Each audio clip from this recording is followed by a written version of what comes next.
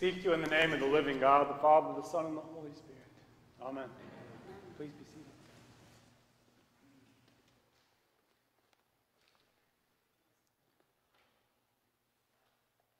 Jesus tells his disciples that it's not what goes into the body that defiles.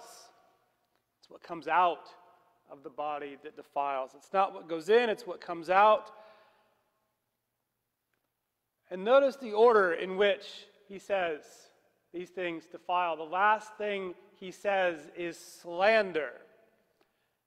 And so he says these things defile: fornication, murder, theft, all of those things, the usual suspects. And the last one he says is slander. Right on the heels of that, we have Jesus and his disciples walking, and they are being followed by a Canaanite woman. The Canaanite woman is shouting out, "Jesus, Son of David, have mercy on me. Heal my daughter." And the disciples, they say, "Boss, get rid of her. She's bothering us. She's loud."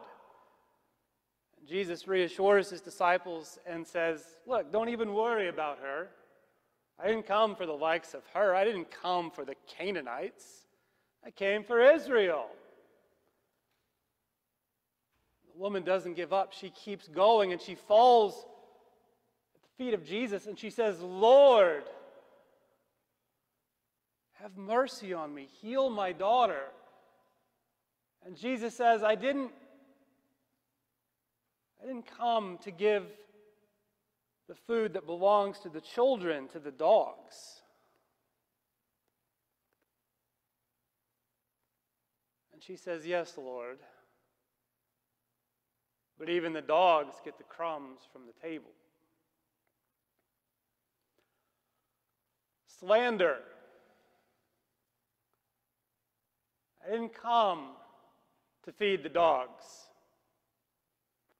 I came to feed the lost children of the house of Israel.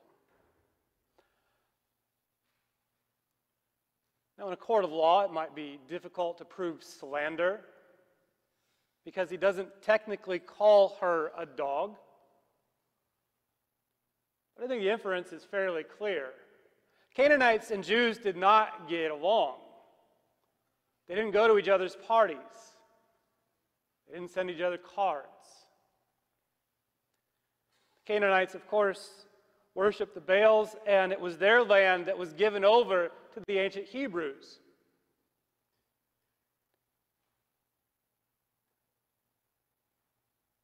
And so Jesus is doing what most Israelites would do in that situation. He's ignoring her, and then he's insulting her. But for a moment, let's say that he's not insulting her. Let's take that out of the equation. He still says no. He says, "No, I will not heal your daughter." Jesus has never said no to anyone who comes to him for help. When somebody comes to Jesus for help, "Jesus, help me see. Jesus, help me hear. Jesus, drive this demon out of my son. Jesus, heal my servant." Jesus always says, "Yes, I will do it." But this woman comes to him and says, "Jesus, please drive the demon out of my daughter." And if nothing else, he says, "No, I will not heal your daughter." What does she do? She doesn't leave. She stays there. She persists. She says, "Yes, Lord, but even the dogs get the crumbs from the table." She is talking to this ancient enemy of the Canaanites, the people who came into their land and took it over, the people who put to the sword everyone who wouldn't bend the knee to the one true God. They either killed them or they exiled them. This ancient enemy of the Canaanites who said that their one God was better than their pantheon of gods. She falls to her knees and says, "Please heal my daughter." And all of a sudden, the power dynamic changes. And she moves from supplicant to the person in power. She bests Jesus in an argument. And Jesus says, "Go, your faith has made your daughter well." This woman loves her daughter so much that she is willing to go after this stranger, this man she has only heard about, this ancient enemy of her people, and beg that he heal her daughter. She loves her daughter so much that when his cronies try to get rid of her, she persists. She still goes after him. This woman loves her daughter so much that when he says, "No, I will not heal her daughter, your daughter," she still says, "Yes, Lord, but please." Her love drives her to debase herself in front of this stranger. But think of how she might have responded to her daughter having a demon. She didn't need to respond in love. She could have responded in anger. She could have responded in hate. She could have gone to her neighbors and said, "Can you believe the nerve of this Israelite walking through our land? Can you believe the nerve of this man refusing to help us?" It is so easy to be angry. It's so easy to hate. It doesn't take much to get a crowd of people riled up in anger and hate. And the church is suffering for it because the people who hate and the people who are angry and the people who exclude have extremely loud voices. And they rile people up and they say all of your troubles can be blamed on this person or these people or those people. Those people. They're the worst, right? Those people. Hate is so much easier than love. And hate has this immediate power to it, this immediate energy to it. Hate and anger feel justified. I hear people all the time talking about how the church is in decline.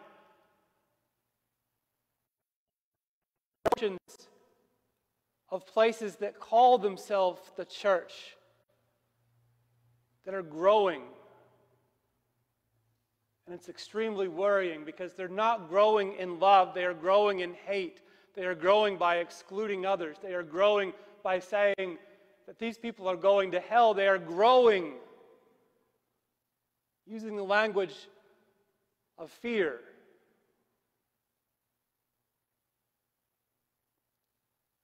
How do we work against this? We're not loud.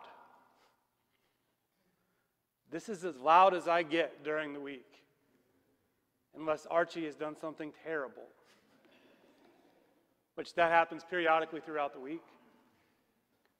As I said at the 8 o'clock service, we like loud choral music.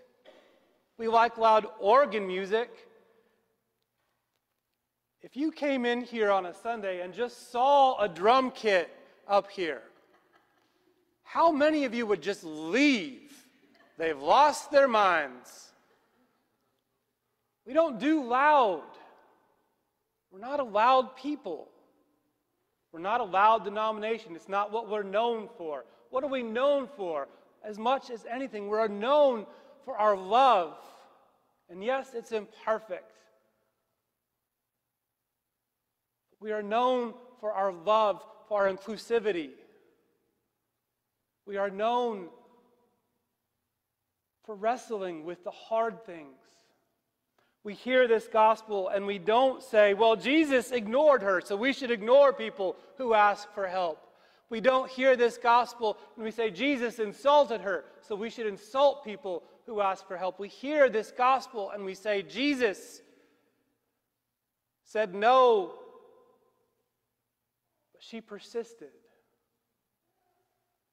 And so we too must persist in our message of love, in our message of healing, and our message of forgiveness. Every day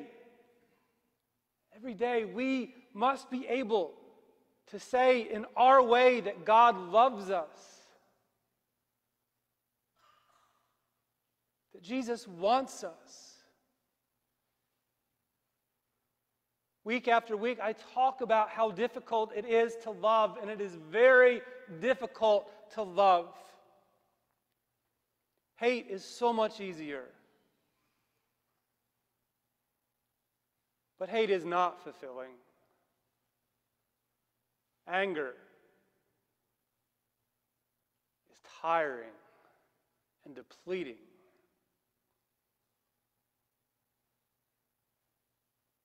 But love is restorative.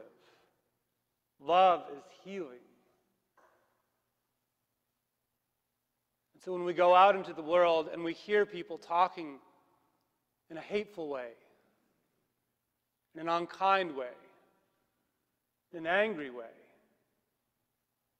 let us respond as we know best, quietly and in love.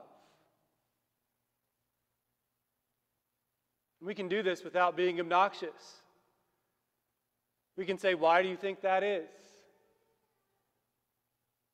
We can say, "How do you think that person got to where they are now? Why do you think they believe that?" And we can remind them that Christ died for all people, that all of us are marked as His own forever. We can't let hate hijack the church. There are so many ways to respond to adversity, to hardship, to uncomfortable change. Let us respond in love, in kindness, in mercy. Let us respond in the grace that we were given. We are loved. Let us love in return. Amen.